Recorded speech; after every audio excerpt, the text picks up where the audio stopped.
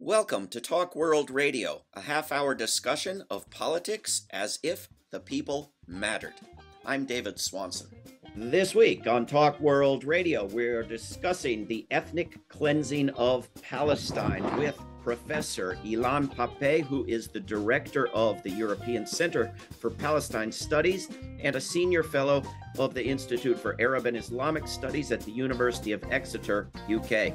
Pappe is the author of 20 books. His two most recent are Our Vision for Liberation with Ramzy Baroud and The Historical Dictionary of Palestine with Johnny Mansour. His most known work is the 2006 book, The Ethnic Cleansing of Palestine, and he also co-authored two books with Noam Chomsky.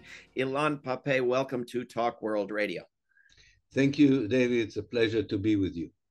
Thank you very much for coming on. So let's talk about the 1948 ethnic cleansing of Palestine. It seems to me one of the biggest events in world history that outside of Palestine is still pretty much left out of basic history lessons. Am I right about that? Yes, I think you're absolutely right. Although, of course, Palestinians wrote about it, talked about it for many years, and most Palestinians know what happened in 1948. 74 years later, the denial of what happened is still widespread, quite surprisingly, even among educated and very well-informed people. And this is not just a case of not knowing the facts. This is denying, in my mind at least, of a crime that was committed against the Palestinian people. And as you know, for people who were victims of the crime itself is a big trauma. But if the crime is denied, the trauma is even bigger and much more profound. So in that case, that was my hope when I wrote the book, that if I would define it more clearly as a crime according to scholarly literature, definitions of the United Nations, even of the American State Department, if I would use their definitions for ethnic cleansing and prove that this is indeed the best way to frame what happened in 1948, my great hope was that people would understand that they should know what happened there, not just for the sake of knowledge, but because by that they would recognize and acknowledge a crime that was committed against the people of Palestine. Is there anything else like it anywhere else in the world in the past 100 years of most of the people of a country being driven out or killed, houses burned, water poisoned, and so forth, that's omitted from history? I mean, this is rather unique, right? It is unique, especially because it happened after the Second World War. I mean, I suppose if you go to the 19th century, David, I hate to bring it up, but even in your own country, I mean, right here, you know, exactly. I mean, genocides happened and were not always recognized, not always acknowledged. But after the Second World War, and in fact, because of the what happened in the Second World War, it was very difficult to hide atrocities of such a magnitude anywhere else in the world. It's even after writing, and I've written 20 books, I must admit, even after writing so many books, it's still a conundrum for me, apart from the fact that I'm trying to explain this conundrum, and I'm doing my best, it's still a conundrum how such a crime was denied for so many years. How could it be hidden from the public eye and the political eye, especially in the West and in particular in the United States, when we're talking about the age, all right, there was no television, there was no internet, but there was radio. The most important newspapers in America had correspondence embedded with the Israeli forces. The United Nations had emissaries on the spot. The International Red Cross had its own delegates there. And in fact, I used the reports, even of the American reporters, to unfold what happened. But I know that the editors in chief of the American newspapers did not want to publish this information about the crimes committed against the Palestinians in 1948 and preferred to buy into the Israeli narrative that Israel was a small David protecting itself against a brutal Goliath and doing nothing wrong in its war of independence and self-defense.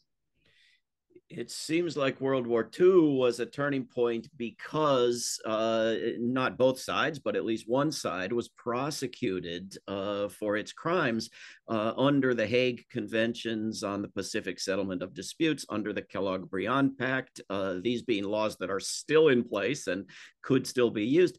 But when you talk about the crime of ethnic cleansing, are you talking about later laws, and are you talking about laws that were on the books in 1948? Yes, that's a very good question. In 1948, international law did not yet define ethnic cleansing as a crime against humanity. There was a much better understanding about the crime of ethnic cleansing after the wars in ex-Yugoslavia in the early 1990s. But it was already clear that if you unpack ethnic cleansing, namely, if you are talking about mass expulsion of people, about massacres, of poisoning their water, of burning their houses, not allowing them to return, the international law had enough, especially the human rights international law, had enough clauses in it to allow the international community to condemn Israel and do its best to stop. Now, the main problem, or it's not the main problem, but an additional problem, I would say, is that the ethnic cleansing, because the ethnic cleansing of 1948 was not acknowledged by the world in 1948, the message for Israel was that if you were unable to complete the ethnic cleansing, and they were unable to complete the ethnic cleansing, they expelled half of the population, but it means that half of the population remained, that you can continue and try and complete the ethnic cleansing, because it seems that the international community, and especially the part of the international community that matters, the West, seems to accept ethnic cleansing when it comes to Israel, although it would condemn it probably anywhere else on the globe. And that's what happened. The ethnic cleansing of Palestine, not on the same magnitude of 1948, has never stopped until the very time that we are speaking today. In this month, in this year, people in the West at least are aware of the ethnic cleansing of parts of Jerusalem, of parts of the West Bank. But this has never stopped for one day. Sometimes the victim is only one person. Sometimes the victim is a whole village. But the basic ideology that believes that the less Arabs you have within what is Israel at a given moment, the better it is for Israel. And all the means are justified to ensure this demographic exclusivity, and if not exclusivity, at least a firm majority. I should say that this incredible book, The Ethnic Cleansing of Palestine, by our guest Ilan Pappe, documents in detail, chronologically, village by village, the atrocities, and the fact that the people engaged in them used the term cleansing themselves, and that it perfectly fits any definition of horrific genocidal brutality. Did publishing this book make a difference? Has putting these facts in specific documented details in front of people made a difference over these years since 2006? I think if it made a difference, and this is, I'm content with it, I think it helped sections of the civil society in the West in particular, but also in some other parts of the world, to have a more accurate terminology, a more accurate vocabulary for describing what happened. And I know I got tens of thousands of emails over and letters over the years of people who told me that the book changed their attitude towards Palestine. So I think it did manage to expand the already existing, one should say, solidarity network with the Palestinians and people who care about Palestine. Unfortunately, I don't think either this book or similar excellent books that appeared before or after has managed so far to change the views of political elites in the West, or in particular in America, about the situation. Of course, the biggest failure, or maybe it's not a failure because it's impossible, it didn't change the Israeli attitude towards the Palestinians, which is my biggest disappointment. Although I must say, this is why I wrote it in English. I didn't expect my interlocutors to be the Israelis. I really want, at least I thought people around the world should be in a dialogue about that atrocity, the continued atrocities, and think aloud with me, what can we do to stop them? I think a lot of minds are changing, thank goodness. Not enough, but a lot. It seems that something else that's been denied is the role of the US and Western nations in refusing to admit Jews and those threatened by the Nazis in World War II, and the role that that refusal played in the death of those people.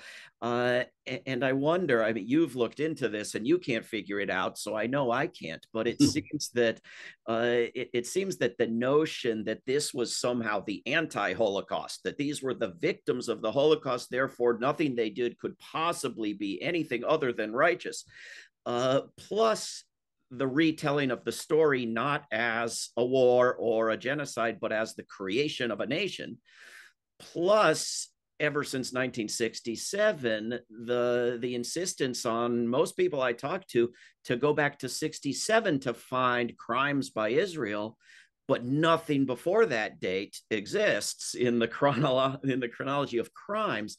It seems that these are all ways in which it's been buried. Am I Yes, right?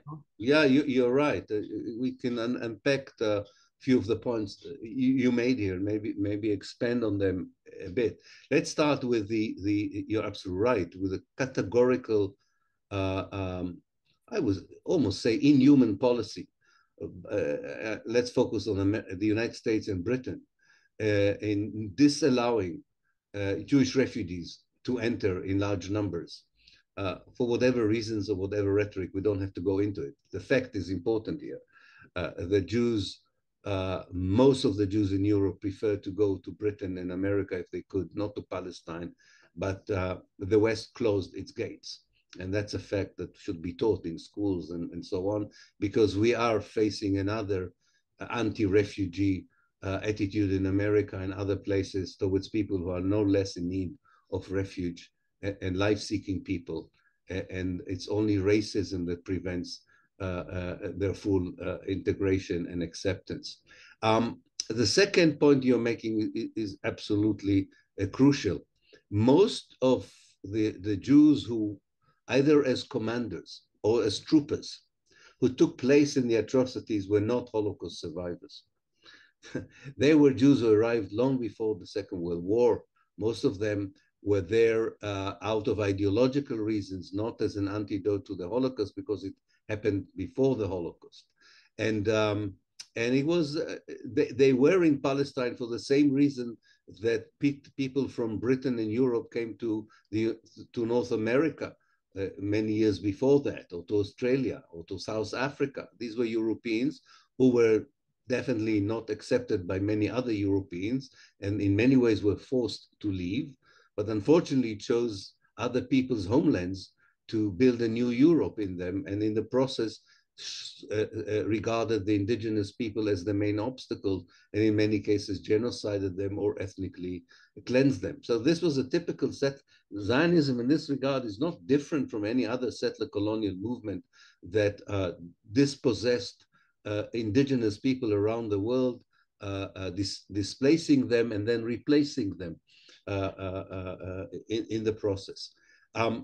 The third point that is very important to remember in this respect is that the Holocaust was used in order to justify the dispossession of the Palestinians. It was not the reason the Palestinians were dispossessed, but it was manipulated as a reason. And in many ways, if you look at it, it's a bit of an abuse of the Holocaust memory to use the genocide of the Jews in Europe to justify the ethnic cleansing of the Palestinians. It was instead of dealing at least genuinely and humanly with a real conundrum. Jews are running away from Europe, and some of them find Palestine as a safe haven. That's okay. That's fine. And they are accepted by the local population as guests, as immigrants who are seeking a refuge. But you cannot come as a refuge and say, actually, you, the host, are the aliens. I'm the alien. I'm actually the real owner of the land. And if you're not accepting it, I will expel you. So instead of really finding a way by which also Palestine, and there was Palestinian readiness for that, that also Palestine, like any other places, would be part of the places where Jews would find at least a temporary safe haven until the end of the Second World War, and maybe a permanent home later on, if they don't want to come to the new Europe that was built after 1945. And the last point I want to make about it, David, is very important. Europe never dealt properly with the Holocaust to this very day. It never dealt properly with the fact that it was not just Germany that took part in the destruction, not only of Jews, of Gypsies, of Romans, and many other people, gay people, and a lot of other people that the Nazis regarded as inhuman or infrahuman. From Hungary, the SS in Hungary, the SS in Romania, the SS even in Sweden, these in Holland, in Belgium. I mean, there's so many other countries that had to reckon with their enthusiasm for fascism, for their enthusiasm for racism, that we have to rewrite the genealogy of racism in Europe. We haven't done it yet. It was much easier to say, oh, the Holocaust is over because we support the idea of a Jewish state in Palestine. We compensated fully for the genocide of the Jews by supporting the dispossession of the Palestinians, so to speak. Of course, that's not what I'm saying. I'm saying that this is what they did. Instead, for instance, committing and making every effort to convince the Jews of Europe and the Jews of America, which was a better project, absolutely was a better project than Jews in Europe, that Europe will never be again the Europe of the Second World War, and therefore Jews should stay there and be part of building a new democratic, free and just Europe. It was much easier not to deal. And look what happens if you don't deal with the essence of racism in Europe. It comes back again. It comes back again. I mean, this horrific story in Germany where they wanted to recreate the Reich. Of course, it's a small group of hallucinators, but nonetheless, it shows you that you have not uprooted the basic racism and anti-Semitism, and now also Islamophobia. So I think it's important to tell the story in a way that also explains manipulations and fabrications in order to understand that Europe decided that the Palestinians would be the victim so that it doesn't have to deal with the crime it committed against the Jewish people during the Second World War. So it sounds good, compensate the Jewish people, except that there were people already living there. Exactly. And so this makes my next question a tricky one, of course. What about the right of return for the Palestinians and their millions of descendants? And what about the people who stole their land and their millions of descendants legally and morally? What is proper here? Yeah, absolutely, and I agree. It's a complicated question, but it has to be dealt on two levels. There is the principle level, and there is the practical level. On a principle level, the right of the Palestinian refugees and their descendants to return to Palestine should never be questioned. It should be fully supported on a moral basis, legal basis, and political basis. That's on a moral, if you want, the principle level. Practically, there are many mechanisms, by the way, already summarized very well by the United Nations in 2005 in a document called the Pinheiro Principles that shows exactly that there is a mechanism by which people who return to a place from which they were expelled into a place where the homes were destroyed or the homes were taken by other people, there is a very clear, complicated, but very clear process of either compensation, reinstitution, and so on that has to be worked out. I'm not saying it would be easy, but it's doable. It's definitely doable. But I don't think that the issue of how to implement the right of return for the Palestinians begins with the fact that practically it's a complicated issue and it would take time to work out the mechanism. No, I think the problem lies elsewhere. The problem is that Israel, as it is now, is a racist state. And because of Jewish racism in Israel, Palestinian refugees are not allowed to return. Not because there's a problem of economic capacity or there's not enough space for them to settle. I mean, Israel accepted 1 million so-called Jews from Russia, 1 million, and easily absorbed them. I say so-called Jews because half of these Russian Jews, I saw them praying in Haifa on Sundays in the churches near my house. So I know how Jewish they were.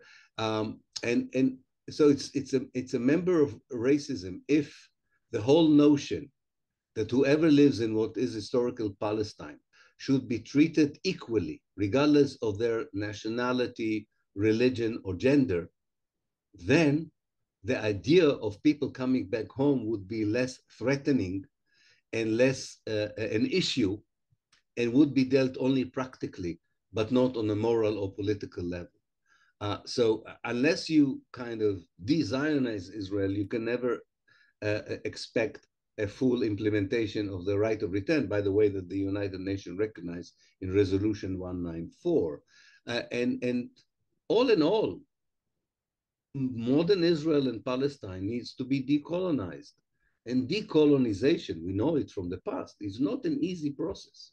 It can be quite messy, can be quite murky, but it's a necessary process if you want to create a just regime here in the future. After 100 years of, not 100 years, sorry, I'm exaggerating, after 74 years of Jews having all the privileges, all the possessions, all the power, it would be very difficult for many of them to give it up. Look at the white minority in South Africa. They were not very enthusiastic of undergoing such a process. But these are inevitable processes. And return by whoever wants to return is part of that decolonization, is part of building a just future, which will be, in the end of the day, better also for the Jews who live in what today is Israel and Palestine. So what, Ilan Pappe, what should we be demanding be done? First step immediately now to move us towards actually implementing the right of return and justice for everyone in Palestine?